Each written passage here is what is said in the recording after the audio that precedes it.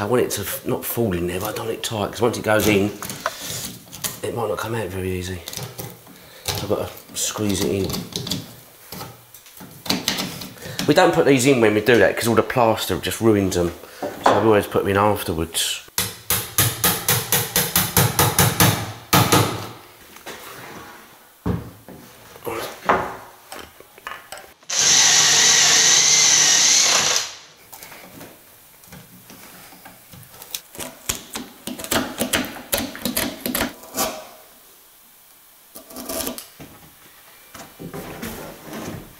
Yeah.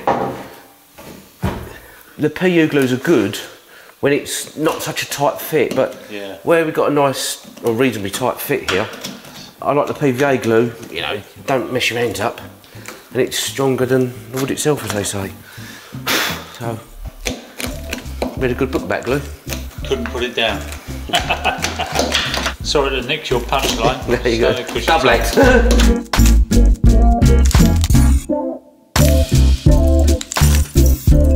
I'll do it on the bottom rail, but I'm going to do it on the top rail. I'm going to mark halfway. I mean, I'll do it on the bottom rail more. And it's really good for when I'm doing these ones, or it's on the bench. If you mark halfway, if you've got an odd amount of sticks, you'll have a stick bang in the middle. So say you've got 3, you'd have 1 there, 1 there and 1 there. Got it. If it's an even amount, you'll have your spacer in the middle. Yeah, and then put them either side. So I'll just do a marker. So then, because I always start from one end, and then when you're running out, you can get in the middle and you might think, oh, actually I'm running a couple of millimetres out here, and then re-measure it and perhaps adjust your spacers.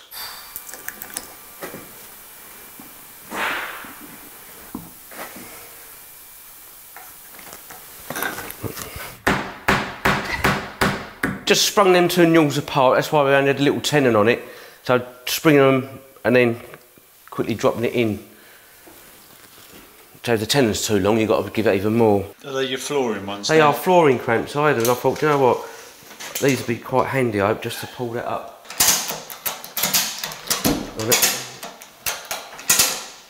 Ka-ching! Yeah, I know, lose an eye. Just in case. Right, I was going to wedge this over as well. That newel's a little bit, it just wants a bit of persuasion down here. Yeah. Ooh. That's right, it's overheating that. It's just over the wrong way, but I'm sure that will spring back a little bit, so that's it. Lovely. Right. Fill a rag, get that glue a little clean up.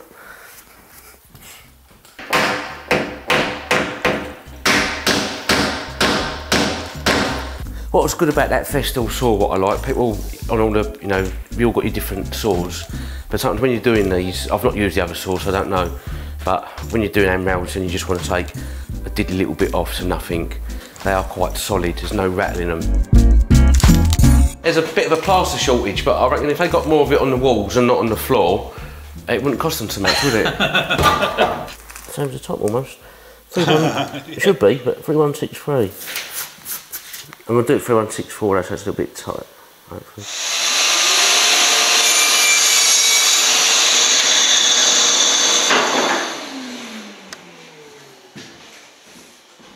So that's the halfway mark. So again, when I've settled the stair sticks out, I'll start from one end, work up. And again, if you've got an odd amount, we'll have 1 stick bang in the middle there. So if you've got 3 sticks, it'll be 1 there, 1 there, 1 there. If it's even amount, the spacer will be bang over that.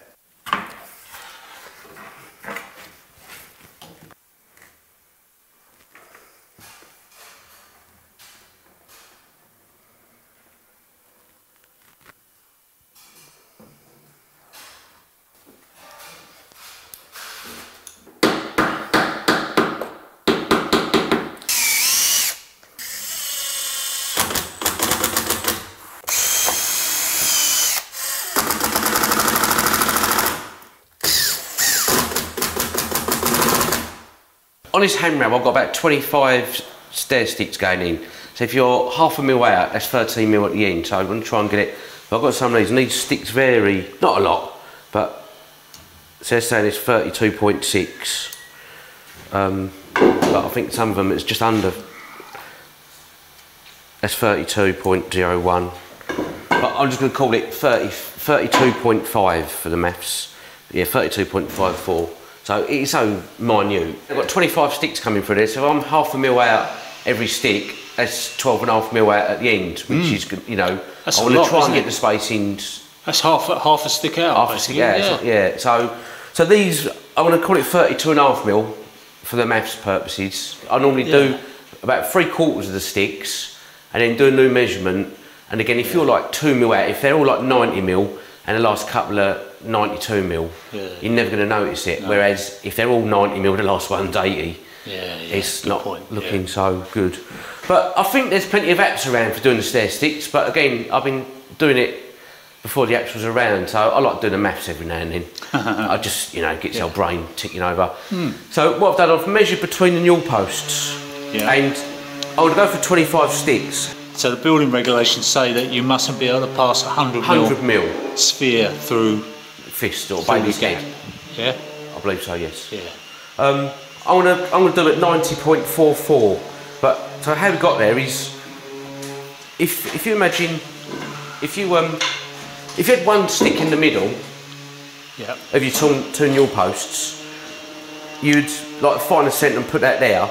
So you've got 2 equal gaps. So if you stuck that against the newel post and measure that distance, and then divide that by 2, then that will give you the perfect spacing. So we've got 25. So I've got 25 times the 32.5 mil, which is 812 mil. Right. So the overall span is 3164 between the two newels. So we take all the sticks off of it, 812, that leaves us 23515. Then, because we've got 25 sticks, we've got 26 spaces, we've got one more every time.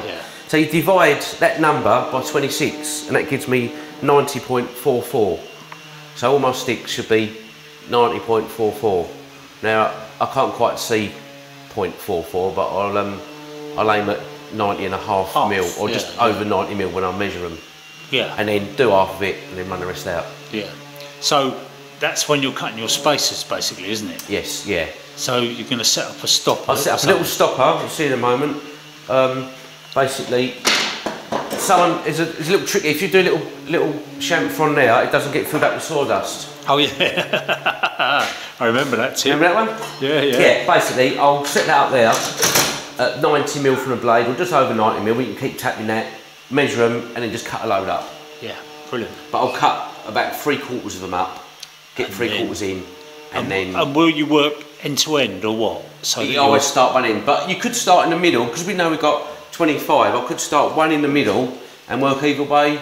But just old habits, I like starting. Do you know what? I kind of like that idea myself, though, because it means that you would then end up, if you had to do an adjustment, you would end up doing it next to the newel post, wouldn't you? Which wouldn't show up so much, would it? No. You know, even if you were 5 mil out at the ends to the newel post. Yeah, it doesn't show up so much. So long as it doesn't go more then. No. But usually, when you work it out, you normally run them out, you're within a couple of, like 2 mil or something. Okay. And, you know.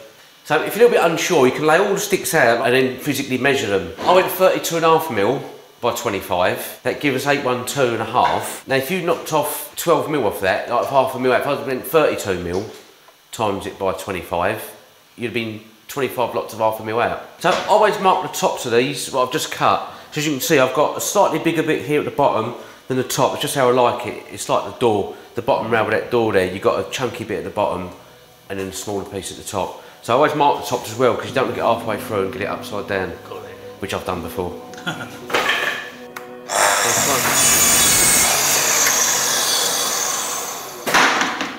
Start with a goldfish.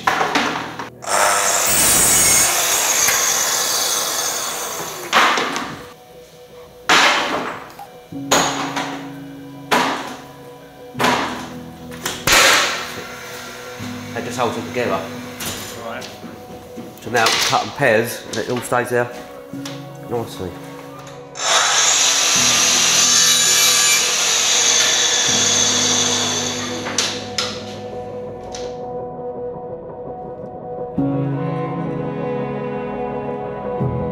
I wanted 90.44. What have you got then? 90.31.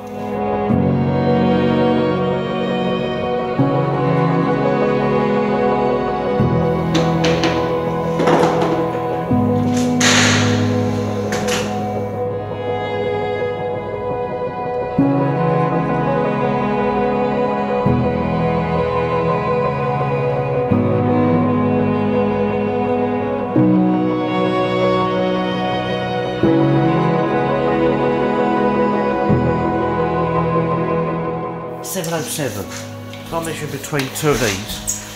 Let's see what we've got there. So there I've got, that's actually 706. Between them ones there I've got 706. I'm just going to carry on with it. That's a millimetre, yeah? It's a mil, yeah, so I'll just carry on.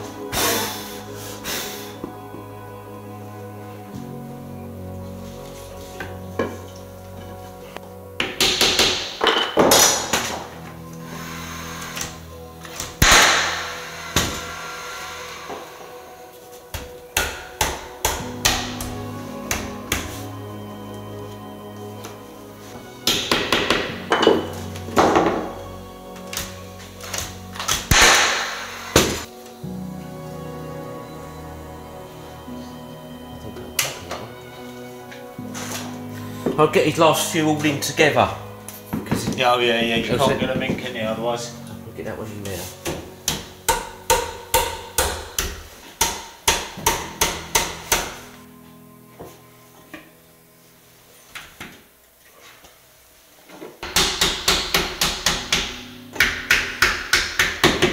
that the last one? Yeah.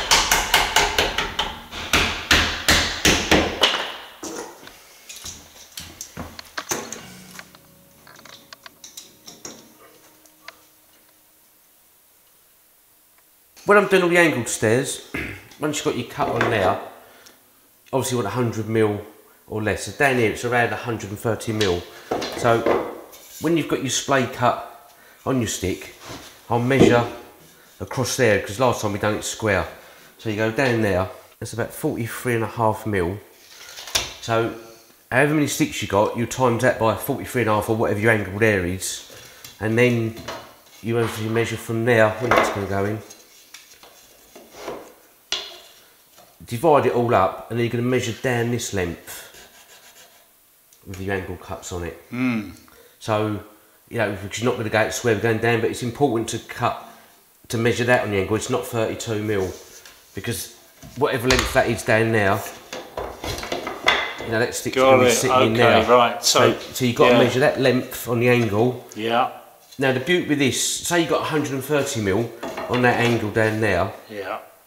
When you get near the end, if you're like a few millimetres out, you could go up to 140mm. Now 5mm down on the angle is only 2mm square. Oh, is it? It's a lot less because you're going down on the angle. So you could be a few millimetres out going down that way. On the angle ones, before you fit that, it's easy to measure from there to there while it's here. Yeah, I see. Put your halfway line, and I come all the way down, get halfway, and then you can see how you're running, if you're running out, or hopefully not running out so much. Yeah. When you call them sticks, that's a colloquial term for spindles. Spindles, right? Yeah, they are actually spindles. We're not suddenly putting sticks in, but you call them sticks because that's fine. No, that's absolutely fine. So that's the first thing. Right, okay. So the second thing is, we still need to maintain that 100mm maximum gap between, yes, so that a child can't get their head through, and all that kind of thing. or less. Yeah. So that, I set them up at 90. I like them a little bit under. 100's a bit wide. Yeah.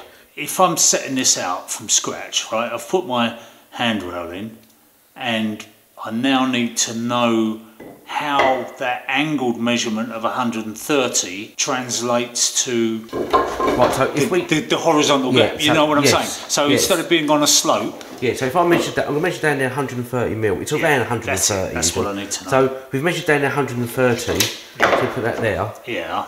And then when we measure square out there, I can see that's probably 95mm. Yeah, so we're safe. So I know from the past on these stairs, your spacers are 130s around maximum. Yeah. And there is an app. I believe so. I've never looked at it. I've you know, setting it out from many years ago. There's apps for everything, so there's roofing apps apparently. Yeah. And the app would basically, you just tell them the angle of your staircase. I believe so, yeah. And the gap. Your pitch. And then you need to know the thickness of your spindles, or the width of your spindle, or whatever. Yeah, obviously, I've never used one, but it'd work it out that if this is a 32.5mm spindle. Yeah. So if it's 42 degrees, I'd like to think that they've already worked that's 43.5mm. Yeah, we'll have a look at that. We'll have a look at that sometime. Be interesting. And who knows, you might even put another one up to complement your other app, your roofing square app, which James used the other day. Excellent.